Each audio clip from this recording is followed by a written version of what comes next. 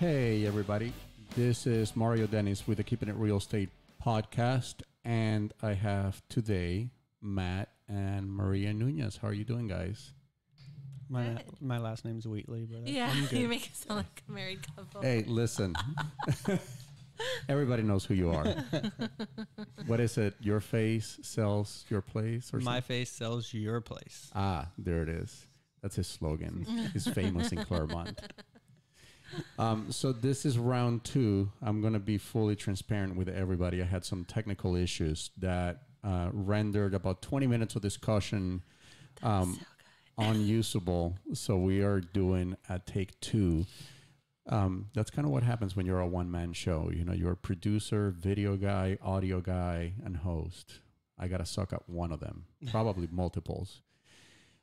Today we're going to talk mostly about iBuyers. And so I do mostly open conversation type stuff, and I've done that with both of you. But the iBuyer phenomenon keeps growing in the area. And I think real estate agents have a responsibility to talk about it and educate the consumer. You know, part of what we do when we swear an oath of ethics, when we become realtors, is that we're here for the consumer, buyers and sellers. And so one of the things that the three of us agree on, and there's not enough transparency in the iBuyer world. And so we just wanted to sit down and have a little chat about things that other agents can use when they're meeting with customers and what consumers can use when they're considering some of these iBuyer platforms. And so I'll start with you, Maria, because ladies first. Thank you. Tell me how you're doing and how are you seeing this whole iBuyer thing shaping up? Well, basically, I'm more of a buyer's agent, so I see kind of the consequences on the buyer side with them buying up a lot of the inventory that otherwise, first-time home buyers would be buying, or people looking for affordable housing. They're kind of taking over that marketplace and then reselling at a higher cost. And then when the homes don't appraise, they just expect people to come out of pocket. So they're also, since they're buying up so much inventory and then reselling it, makes it ineligible for a lot of the loans that these people can qualify for. So I just see a lot of the consequences on the buyer side. And then on the seller side, people are just leaving a lot of money on the table for this notion of convenience, which I don't think is even more convenient than what we can provide when we're operating at our greatest capacity. And so I think that's probably going to be one of the good things about the fact that we had 20 minutes of useless, non-recorded conversation is that some of the ideas that we're talking about are getting a little bit, like I see them with more clarity in my mind. And I think what you just said is hugely important. The notion of convenience that it's advertised is irrelevant if a real estate agent is doing their very best, or if you hire the real estate agent that does their very best. Matt, I know when I talked to you in the past about this, you were on every listing that you took, you were requesting offers from iBuyers, and you were doing sort of a side-by-side comparison. And you had a range on, the amount of money that you saw people would have left on the table had they gone with an iBuyer. And have you continued doing that? And do you still see sort of that discrepancy that you saw before? What do the numbers look like? Yeah, I have. Pretty much most of the homes that I deal with are between 2 to 4 or 500,000, which is exactly the range they seem to like because they're easy to resell.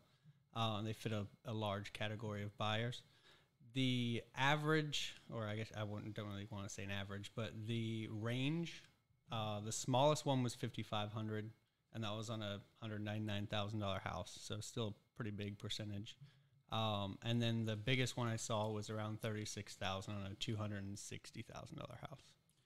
And I want to dissect a little bit what you're doing and how that's different from what the final number would be. Because if you're a consumer listening to this and you're saying, okay, well, $5,500 doesn't sound so bad, you need to understand one thing. What Matt's doing is he's comparing the actual sales and closed price that you got for these homes versus the offer amount from an iBuyer. The offer amount does not take into account any requested repairs they do after they perform inspections. Correct. In fact, most of the time, those repair costs are not, they're not asking sellers generally, hey, can you fix the leaky roof or can you fix the leaky toilet?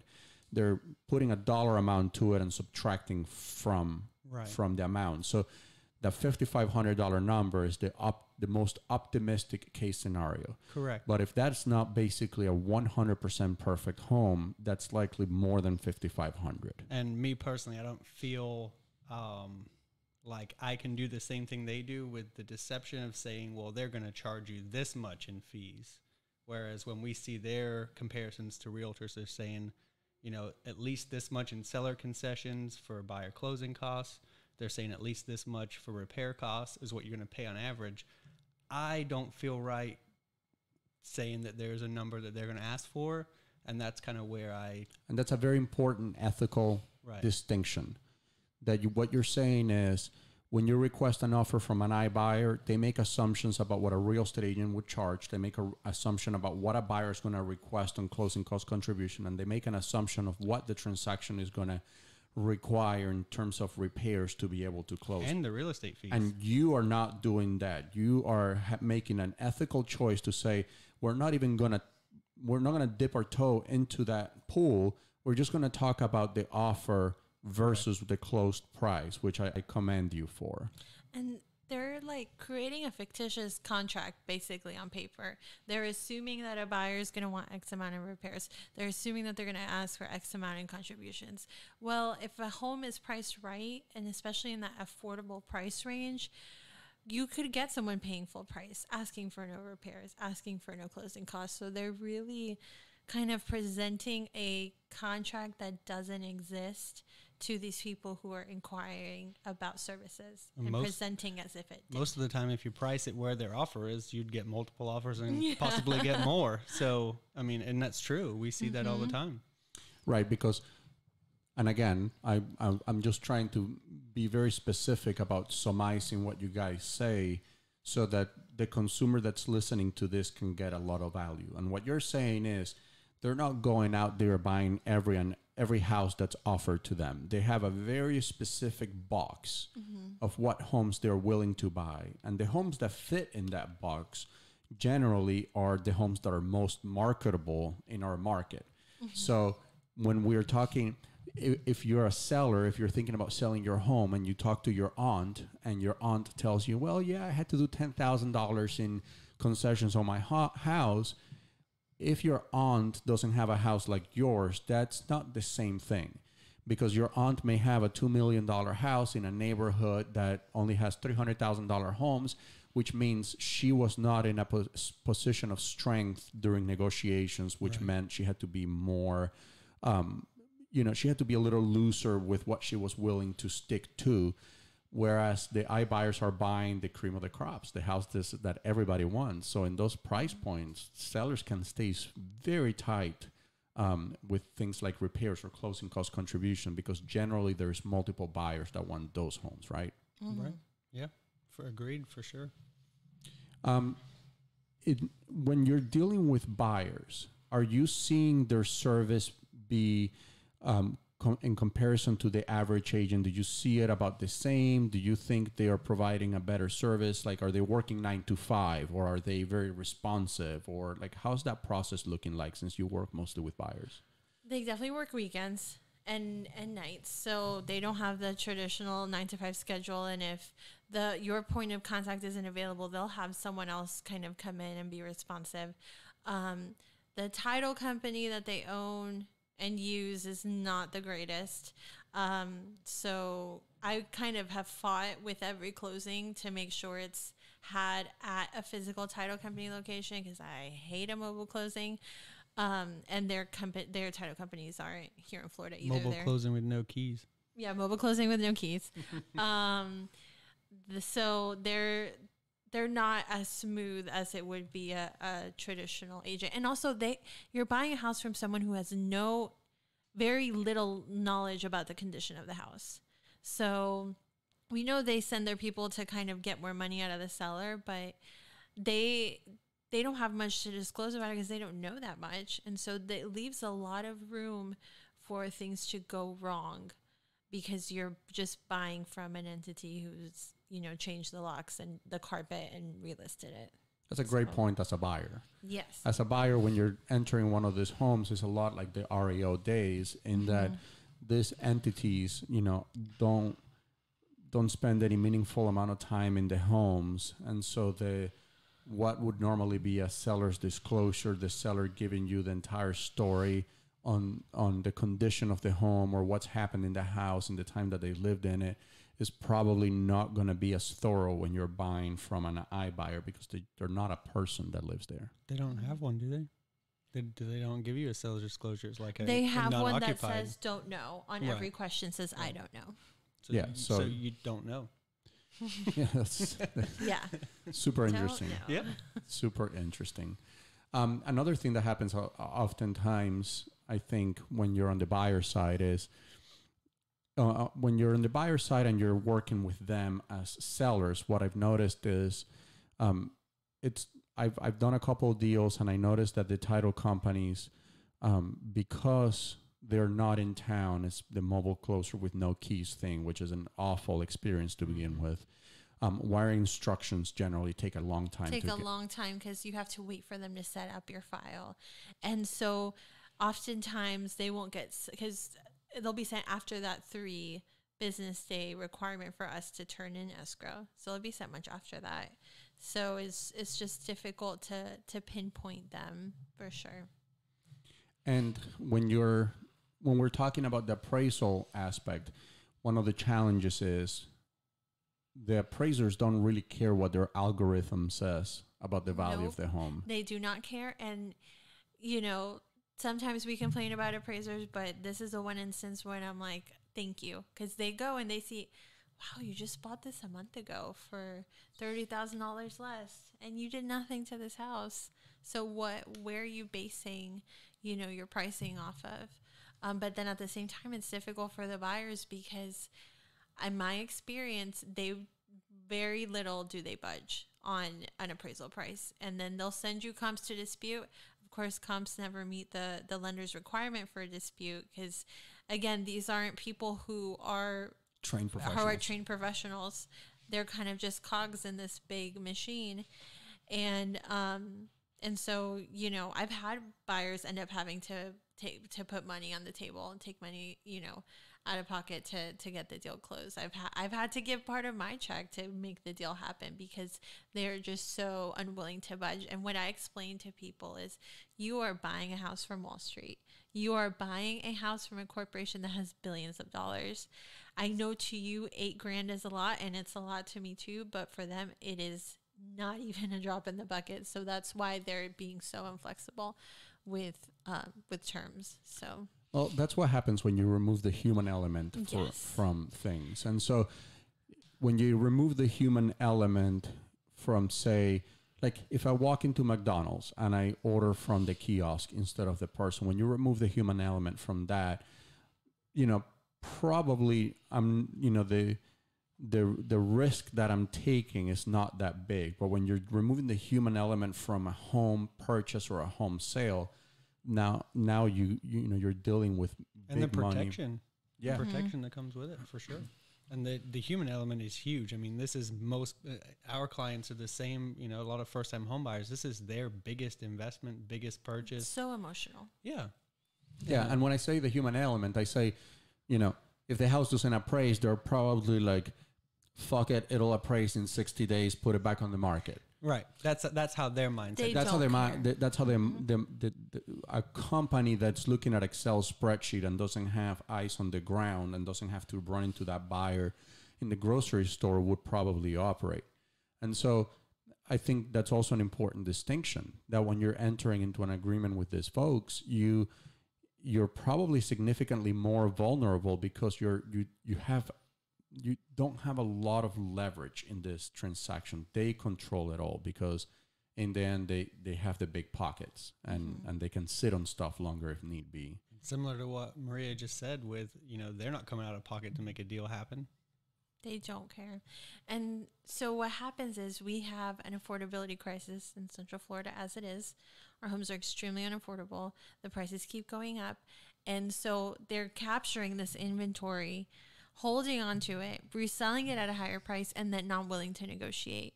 So it's taking away opportunities from so many families that could benefit from this. Also because they're relisting so quickly. People who are eligible for an FHA loan, which is probably one of the easiest loans to qualify for, who have their 3.5%, they're completely shut out because they don't qualify due to that FHA seasoning rule. So it really is putting a lot of consumers at a disadvantage, and it's not fair. And this is all, and I don't want to simplify things that are complex, but it seems to me that this is all in the spirit of convenience. That seems to be the big tagline, is convenience. Mm-hmm. This is what they're selling to people, or do you think there's more to it than that? I think there's the deceit factor, which I know we went over before, and I don't know exactly what we've said in between the two recordings, but the biggest thing for me, like we said, is transparency. So when I go to a listing appointment, if the person knows me or doesn't know me, I'll let them know, like, hey, listen, this is an option for you guys. It doesn't fit most people.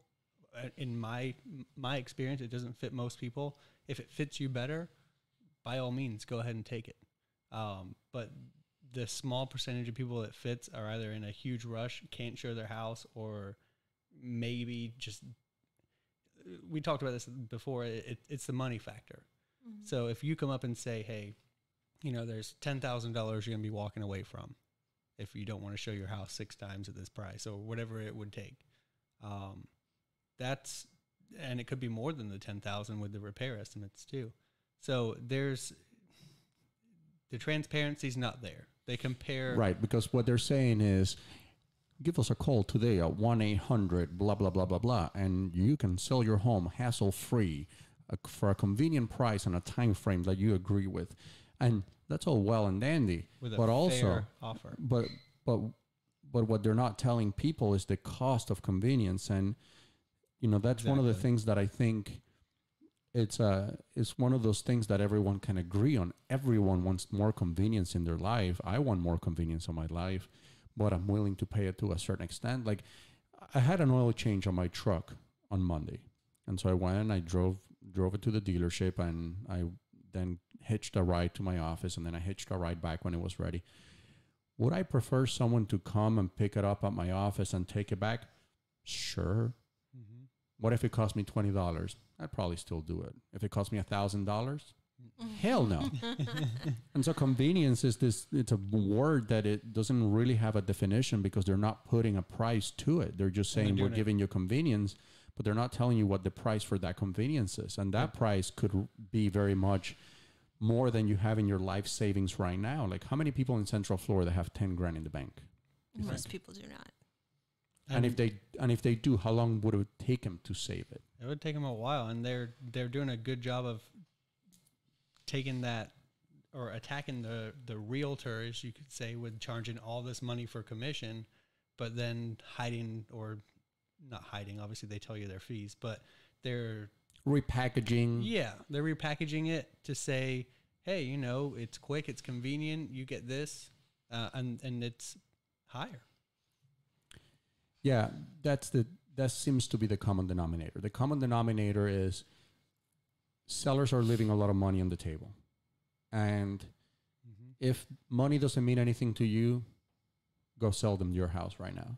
I mean, really. If you won the lottery and you just need to get out of your house, and you're the 2% it works for. Yeah, exactly. You're the alleged 2% that it works for. Somebody passed away in your house, in your family, and you inherited a house, and it's just too painful to deal with any of it whatsoever.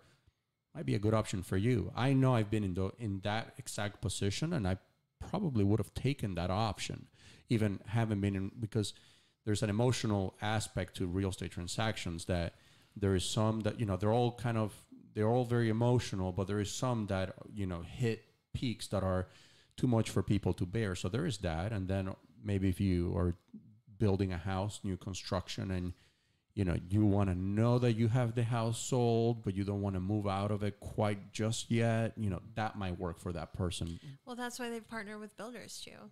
Right.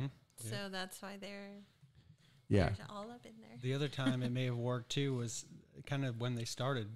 We talked about this before too. 2014, 2015, 2016, the appreciation was so high, people didn't really know what their home was worth. They didn't know how much money they were sitting on. Right. They didn't know how much money they were leaving on the table. And equity is fake money. Right. Equity is fake money because it's exactly the same as taxes. Mm-hmm. People that pay taxes on W-2 on average will not be stressed during tax season and would be happy to get a refund, which is money they paid extra and it's given back to them. It's not a gift. It's money that it's theirs. So many people are under the impression that, oh, I got my tax refund and it's this money I wasn't counting on. You're just getting your money back. What are you talking about? And people that have to cut a check. So if you're a 1099 employee and 1099 contractor and you have to cut a check to the IRS, you're much more careful when you're filing your taxes. Like you're going line item by line item to make sure everything is correct. And I think the same can be said about equity. Because this is money that comes off the top of the sale, meaning the net result at the end of the transaction is you're getting a check as a seller. The check is just smaller than it would be otherwise, but you don't have to physically write a check out. I think that makes it a lot easier for someone to be able to write off $5,000 or $10,000 because psychologically it doesn't feel like you ever even had that money. Exactly. They don't see that exact amount in their bank account. So, you know, they're okay with the fees being charged, or they just don't know any better. I think that's the key is education, because people just don't know. I know we talked about doing net sheets, but having a net sheet for a seller is huge. You can say, you know, this is how much you walk away with after everything, everything, just title fees that we talked about, realtor fees, everything included. Your house sells at this price. This is how much you walk away with. And you can take the iBuyer offer and do the same thing with them and say, and then you say, here's the difference. And most good title companies will have that available on their website. So it's so easy to plug in. And you know what? It kind of teaches you as a realtor, if you're not super familiar with what each fee is, because you have to input it yourself, it asks you. It teaches you, okay, this is what really comes into closing costs. So instead of you throwing out a percentage, which isn't really accurate, you're giving people a dollar amount. This is what your closing costs are with me. And this is what they would be elsewhere. And listen, there's two things that I want consumers to understand. The first thing is, if you're skeptical about real estate agents, maybe you had a bad experience, maybe you don't really believe they can do better than iBuyer, whatever the case might be, give it a shot. There's no money on the line. I know everyone that's sitting on this table right now would sit with any seller for free and go over with their iBuyer, whatever they got from an iBuyer, and bring an actual market analysis and put it side by side and let them decide. I know all of us would do that. I know the majority of reputable agents have no problem doing that. And also, I would take it a step farther. I don't have a problem putting a house on the market with a $0 cancellation fee if I can't get you the money for your house that's going to net you more than the iBuyer, because I'm so confident on it. I am so confident that I can net you more money that I'm willing to say that if I can accomplish that, you can get out of this listing agreement, and I've just lost all the money in marketing, pictures, and whatever else I did for the house. I think that's a great idea. I mean, I think everyone should do something like that. I really do. Yeah, because again, it goes back to information. Things that iBuyers, I believe, capitalize on are a few things. One, the biggest leaders in the industry, the biggest companies, the biggest leaders are not being proactive at educating consumers about their options. And instead, they're trying to jump in the pool with them. Right. Meaning, you know, you have very large real estate companies that instead of putting an ad campaign, spending $10 million doing an ad campaign in the Super Bowl that says, hey, Have you heard a commercial from an iBuyer that promises you convenience? Here's the truth. That convenience has a cost. Generally $10,000 to $15,000 on average, or they can come up with a number because they have their research department to do that. Right. Call a real estate agent from blah, blah, blah, blah, blah, real estate today and find out how much more money you can walk away with. And they're not willing to do that ad campaign. What they're doing is shaking hands with iBuyers and saying, hey, we'll show you as an option when we go on listing presentation. I'm like, yep. And add in fees to more fees, basically. I think it's so grimy. And I think it just, that whole reputation of, you know, realtors being money hungry and greedy, that kind of behavior perpetuates that. That's where it comes from. Because you're just looking at your bottom line. And yes, we work in an amazing industry where it is possible to make large amounts of money and do very well. But at the end of the day, we are here to help our community and to serve people and to help facilitate the biggest sale and purchase that they'll ever have. And so it's just crazy to me how open these people are being with iBuyers. And it's not like I'm afraid they're going to put me out of business or anything, but it's like, where's the integrity aspect? And what if this is just a fad? And then in a few years they're out of here. But then you've kind of put your entire reputation on the line for this, you know? This is your cross to bear. Going back to that, you know, how does something that fits 2% of sellers' best interests become the biggest money-making machine around? Like, how does that work? It's purely for profit and greed, right? And it has to be. And like we were saying before, I completely understand, because it was kind of what happened with the REOs. They used agents on the ground to get rid of their inventory. And I understand using that, but I think that's one thing to do that and be a facilitator. And I think it's another thing to promote this as being better than, you know, selling in the traditional marketplace. Is it in the seller's best interest? It's not. yeah, and that's the part where the REO comparison, like there's a lot of comparisons that fit the REO model with the iBuyer model that can be, you know, sort of like layered. But then there's the one part where they diverge 180 degrees. The banks never asked to own property. Right. No. That was never part of the didn't business. want That was never part of the business plan. Here, a concerted effort of the business plan is, and I understand giving options to people. I get it. I'm nuanced enough as a person and a professional to know there's a place for it. And I've already numbered out situations where I think there is viability for an iBuyer to exist. However, to your point, listen, I think it's very difficult to have sort of a fiduciary or a loyalty relationship, you know, where you're representing the seller's best interest while you're entered into an agreement with someone that may feed you 100 listings or 200 listings. You know, like it's a very tough position to be put in. I definitely wouldn't want to be in that position because again, it's just tough. It's tough for me to say that if I'm representing a seller that is giving me business for the next 2, 3, 4, 5 years, that I'm not going to look out for them when I have to look out for multiple people in a transaction. It's just it's a moral and an ethics a conflict thing. of interest. Yeah.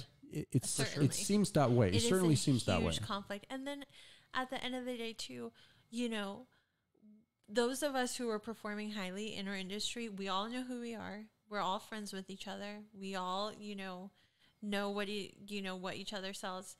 And what kind of a relationship do you build with those people? I mean, I've definitely benefited.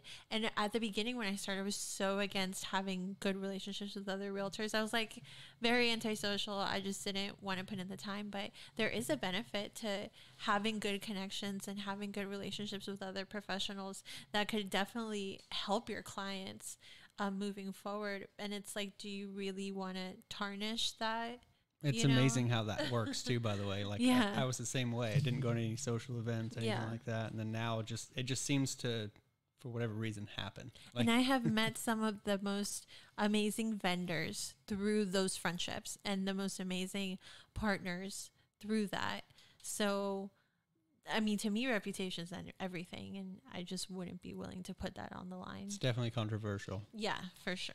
Yeah, it's controversial to People say have that. different values. Yeah, it's controversial to say the least, and I think, my opinion, I'm willing to have conversations with anybody and listen to their side. You have to be open-minded. And I've done that, but I still think there is a specifically murky aspect to the way iBuyers are operating when they are making assumptions for conditions that don't exist in the marketplace and telling the seller those assumptions. I think that's a problem.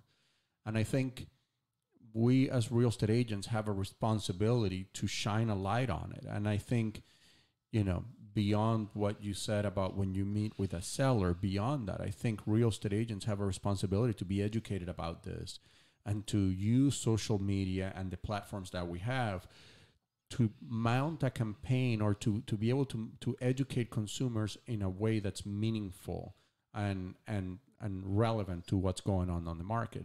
Because I think part of the thing, again, that iBuyers rely on is that the biggest real estate companies are worried about agent count.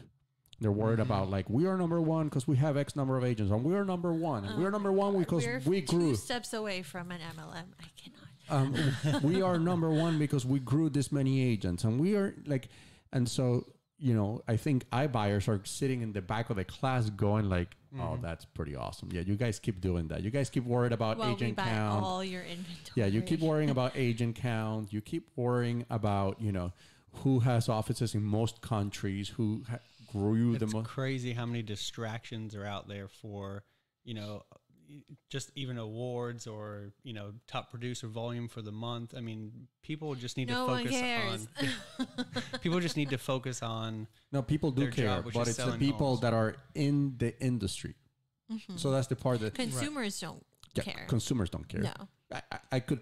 You know what? And I'm probably going to do that. I'm probably going to do a Facebook poll, and I'm going to say, how many people on my Facebook care about the fact that I won top agent or in my office or whatever award, because it's something that we use for marketing, but I also think it's something that the award givers give it additional value that I don't know if it's there.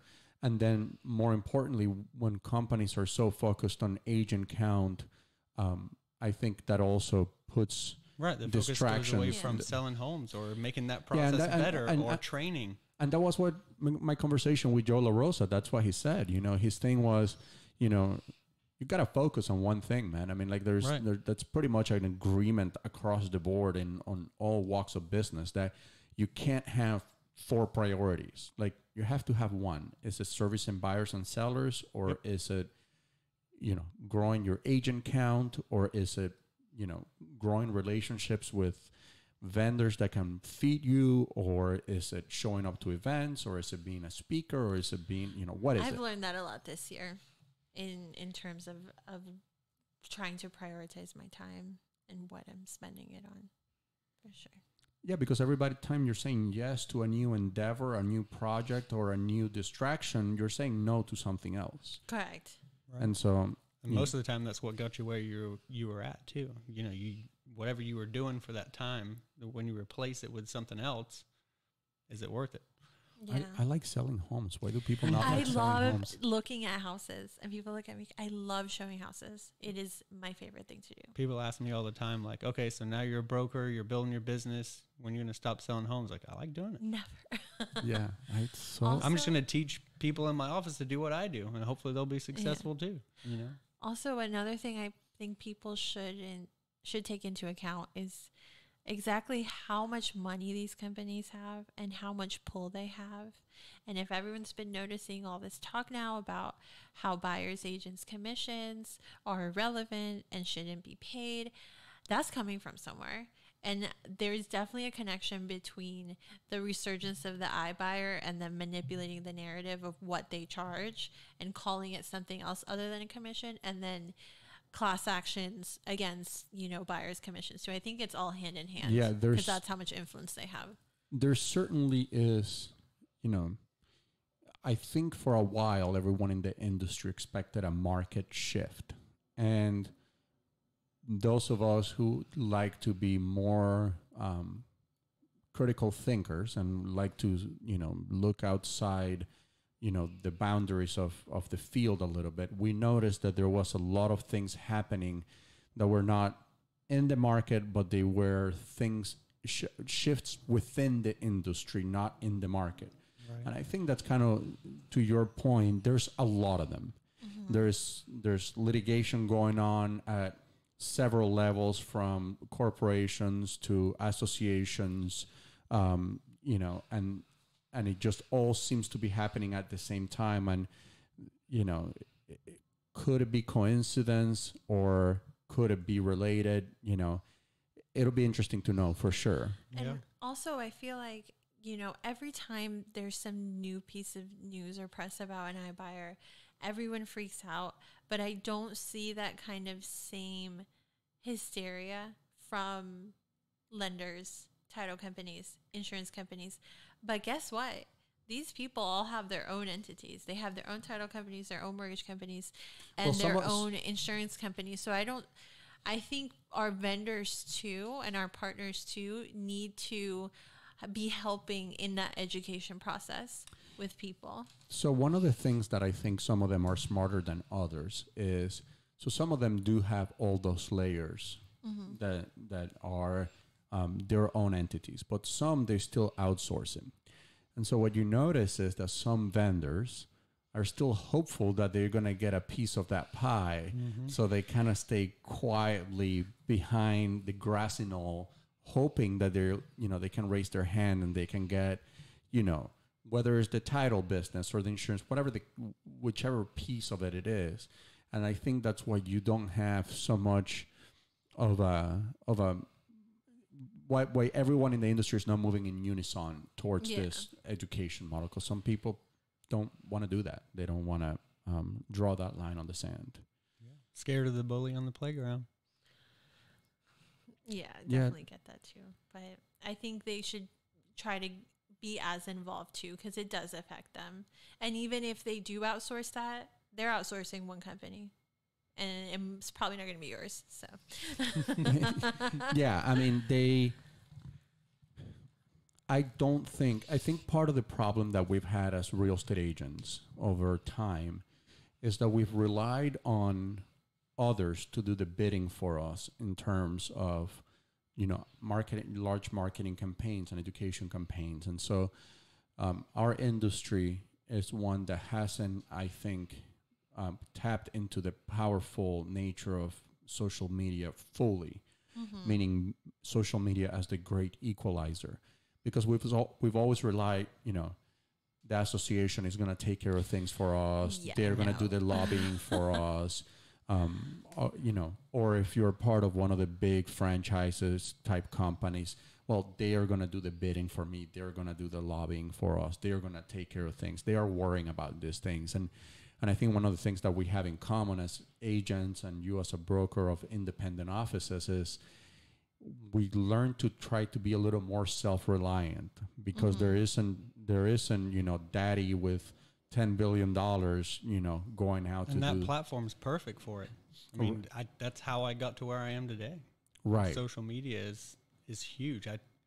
I always joke about it, and I've come to realize it's actually more of a truth that Facebook is my CRM. I don't email blast people. I'm constantly. Thank you for that. Yes, thank you. Yeah, I don't create the here's my new property on the market. Yeah, thank you. But no, even consumers though. I mean, if you get to engage with them on social media and they follow you and they see your day-to-day activities, they see your success stories, they see your closings. You do a great job of that too. Thank you. You know why though? Because someone who is connected with you on social media or on Facebook, what do they call it? They're your friend.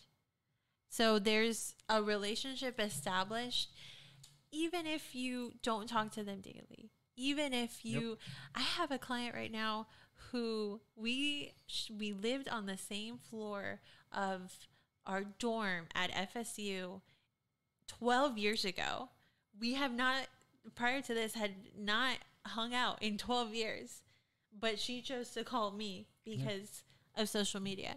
So is tapping into not just your SOI, but your It's your online SOI. SOI, Yeah. which is crazy. I got two stories for you on that one. The first one is similar to yours.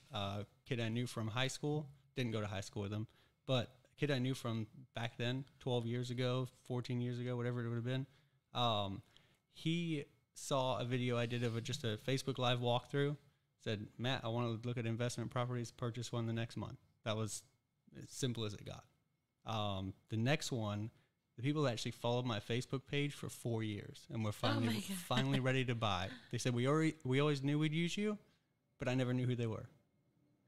Yeah. And that's powerful. And I think to close this out, because I know, we have a hard out of here, but Okay. I think things that agents should take from this podcast is become an expert in educating the people in your social media account. And you don't have to do that by being persistent every single day, posting about real estate or doing videos about real estate and having people unfollow you. But over time, the person called you after 12 years, not because you were hitting them every other week, like, hey, you want to buy a house? You want to buy a house? You want to buy a house? They did that because after following you for X amount of time, you asserted yourself as the expert in the real estate world unintentionally by doing the activities 100%. That you do all the time. So agents should be proactive about educating their spheres about things, specifically when we're talking about iBuyers. Yeah. Share stories that your colleagues are sharing on social media. Share them in your page. Don't be scared to talk about this stuff. And so that is my advice to agents. And my advice to consumers that might be listening to this is, if you're very curious about it, if you've talked to an iBuyer, call a real estate agent who's willing to sit down with you and do a free consultation about what it is that you're looking at. Because unless you have bought and sold multiple homes in the same market, meaning within the last few months, your previous experience doesn't have any relevant information that you can carry forward to today. Like if you bought a house 5 years, that versus today is two different worlds. Right. So you shouldn't be thinking that because you bought a house 5 years ago, you know everything there is to know about real estate. And your online algorithm is probably wrong if you're looking at one of those sites that's telling you how much your home's worth.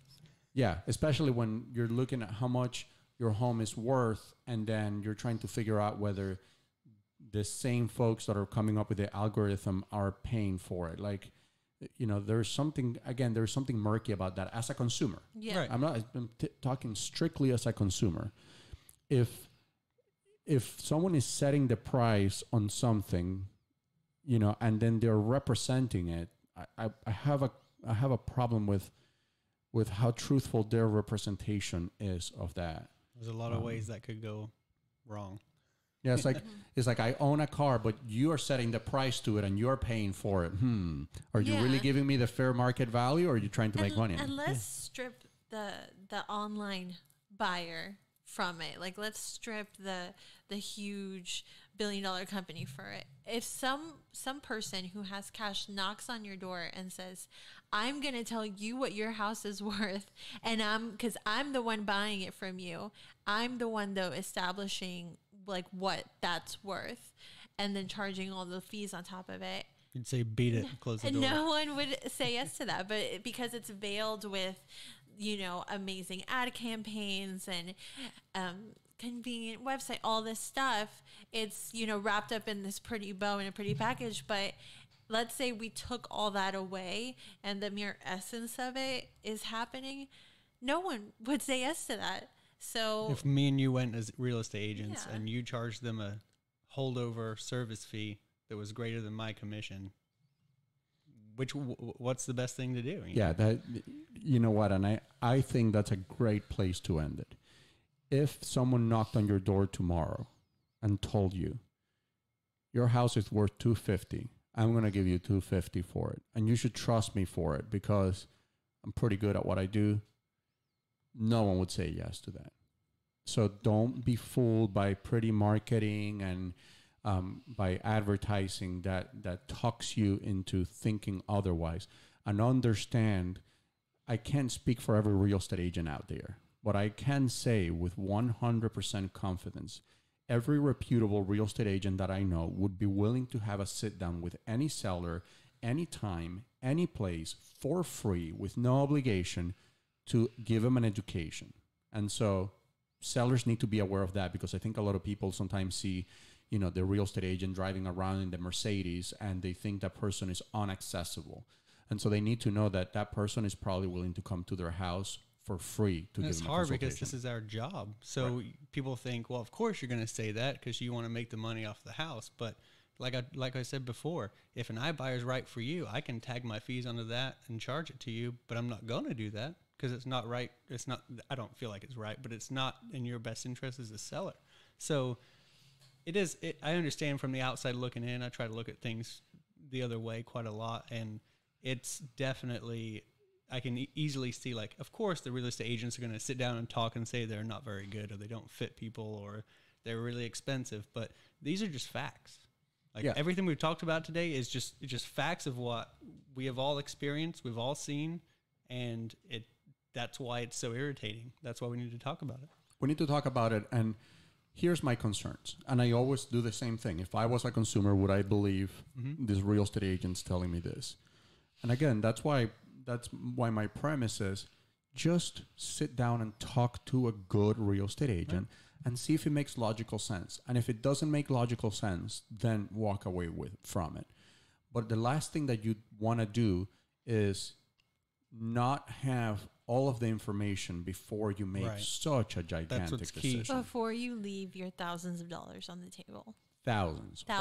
Costly convenience. The convenience that is the most expensive convenience that you will probably ever pay for is selling to an iBuyer. And so I agree. There's like we said, there's about 2% where it makes sense, and I'm okay if I sit down with anyone to tell them that it makes sense. Go ahead and do it. I'm not gonna just add my fees in. I don't remember what the exact word was, but tag it on or whatever. And I would bake it in. Bake it in. Like that's the cupcake. word. You just baking it in. And I would go a step farther. Part of the reason why I'm willing to do that is because, and people should have a certain degree of trust that I mean what I say, and that you mean what you say when you're willing to sit down with people. Is I want to run into you at the grocery store. I don't want you to hit me with a mango upside the head when you find out that when you find out that just turn around that and I was just your home. Slick guy who just made $5,000 or $10,000 that you were not aware of. And like, I can't do that to people because my business is run on referrals. So if I do that to one or two people, especially in the age of social media, my business is Everyone is going to know. I was about to say, this is the referral business. You want their repeat business, you want their friends' business, and that's how it snowballs. That's how it builds up. And part of the one time you don't do the right job of the right thing, it all comes crumbling down. Part of the thing they capitalize on is that people are not willing to have conversations about their finances openly and publicly. So a lot of people will just talk to an iBuyer and sell a house to them without consulting with anyone, like a friend or a family or a professional, because financial stuff is sort of sticky for a lot of people and they just don't want to talk about it, and they're capitalizing on that. So understand the game they're playing if you want to play in it. Correct. Well, thank you so much for coming in, guys. I apologize that take one didn't work out, but I think take two was much better than take one. Definitely was good. Thank you for having us. Thanks. Of course.